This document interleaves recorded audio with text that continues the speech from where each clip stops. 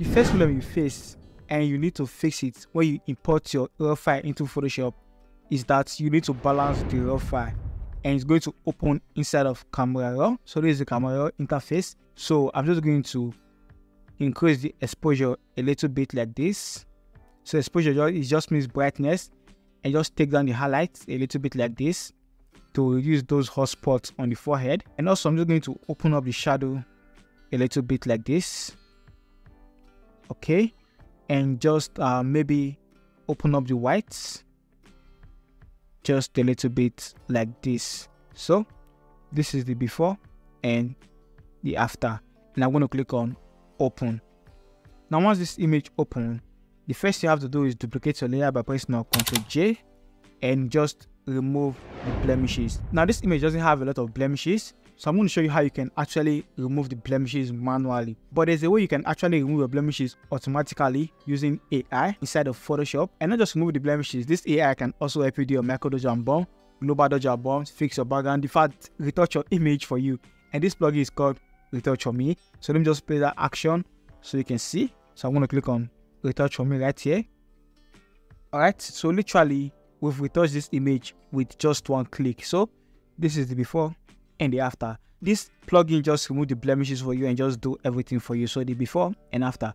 But let me just show you how you can do it manually yourself. So I'm going to delete this Retouch for Me right here.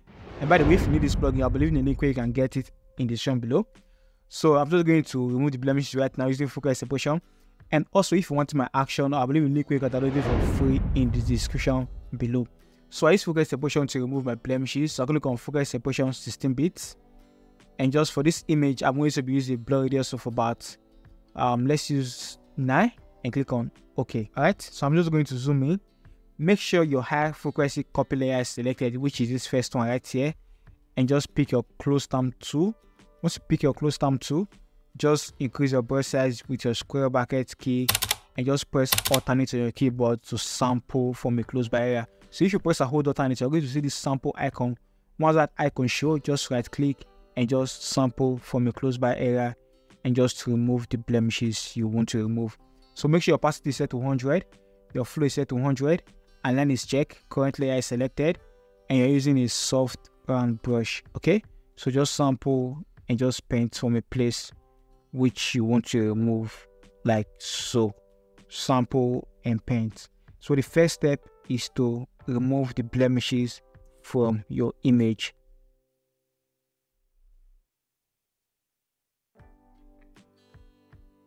And those parts are looking too dark right here on the chest, you can use micro dodge bone to fix that if you want, or you can choose to leave it like that depending on what you want. But I think we are going to fix it. So we'll remove the blemishes from this image. So this is the before and the after, the before and the after. So next I'm going to do, I'm going to use my mixer brush tool to smoothen out the skin. Okay, so just pick your mixer brush tool right here. Make sure you're using a soft round brush. Make sure this clean brush after each stroke is selected. Very important. So make sure your weight is on 30, your low is on 20, your mix is on 30, and your sample all layer is selected, because we are going to be brushing on this brush layer, which is this empty layer. But I advise you, if I use my action, just use my settings to get the best results. Alright, so I'm going to turn off this high frequency texture right here. I'm going to click on this eye icon right here to turn it off. So once I turn it off, I'll make sure my brush layer is selected and my mixer brush is selected as well. And I'm just going to paint on the shadow separately, paint on the highlight separately, and paint on the middle separately. Now since this is a beginner tutorial, let me just show you how I'm going to paint. Now you can see this highlight right here on the forehead. I'm just going to increase my brush size like this to paint on it like this on the highlights on the forehead. Now you can see these shadows right here like this. Let me just show you how I'm going to brush that. I'm just going to brush it like this according to the shape of the face of the subject, like that.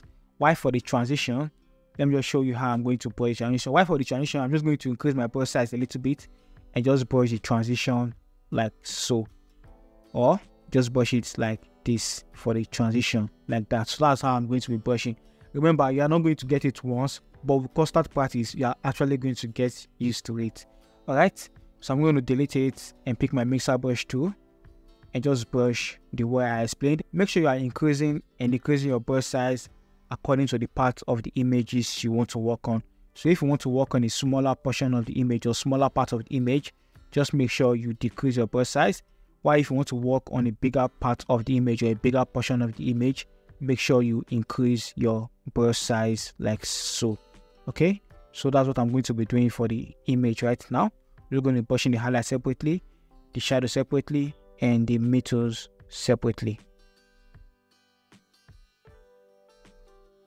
Alright, so I think we are good.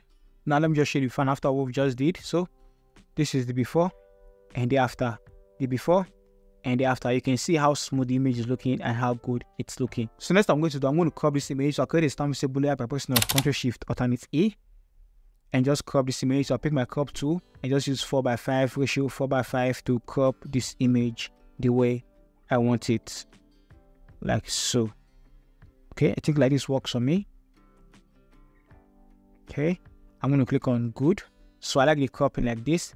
Now next I'm going to do my global dodge and burn, just to make the highlights more visible and the shadows more visible and add that dynamics to this image. And to do my global dodge and burn, I'm going to come to my action and just click on dodge and burn right here, and just come to my dodge, pick my normal brush tool, make sure my flow is set to 100, opacity is set to 100, mode is on normal. I'm using a soft hand brush, so I'm just going to draw a line like this on the highlights. So I'm going to paint on the highlights like this and do the same thing right here and do the same thing right here for the cheek, the same thing right here, and just a little on the lips as well, just to add a bit of shine to the lips. And also I'm going to do the same thing right here. Okay, and also I'll do the same thing right here. So basically anywhere there's highlights on the image, I'm just going to paint on it just to make those places even more brighter, and do the same thing right here like so. Okay, and also I come to my burn, and for my burn I'm going to draw on the shadow area like this. That's for the shadow area. I'm just going to draw like this for the shadow, and the same thing right here, the same thing right here for the shadow, and just do the same thing right here for the shadow. So, and after that I'm just going to go to my dodge, come to my properties. If you can't find your properties, come to Windows and just come to properties right here, and it's going to open up the properties for you, and just feather it like this. Okay, and just feather it like this, and I'll do the same thing for the bone, and just feather the bone as well like this.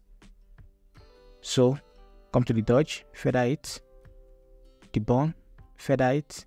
If you feel it's too much, so let me show you before and after. So this is the before and the after, the before and the after. Now if you feel it's too much, you can just reduce the opacity a little bit like this. Now I'm just going to make the eyes white and the teeth white. So I'll come to my action, I'll click on eyes and teeth whitening right here, and just paint on the eyes like this, just to make it white. And also do the same thing for this other part, and do the same thing for the teeth. Okay, now after that I'm just going to reduce the opacity if I feel it's too much. Okay, now like this works for me. And now to color grade this image, I'm just going to load my LUT, and if you want the LUT, I'll leave the link you can download it for free in the description below. So I'll come from my adjustment layer, I'll click on my load 3D LUT color lookup table right here. Once I click my color lookup table, I'll click on load 3D LUT, click on load LUT, and just look for that LUT. So this is the skin tone LUT right here. I'm going to click on load. I'm just going to play that LUT, and I'm just going to reduce the opacity if I feel it's too much. So let me just take it up a little bit. Okay, so like this works for me. Let me just group everything so I can show you the before and after, so you can see what started from where we are right now. So this is the before and the after, the before and the after. And And if you want to learn how to retouch full studio portrait image, continue to show right here. I'll see you guys in my next one. Stay creative.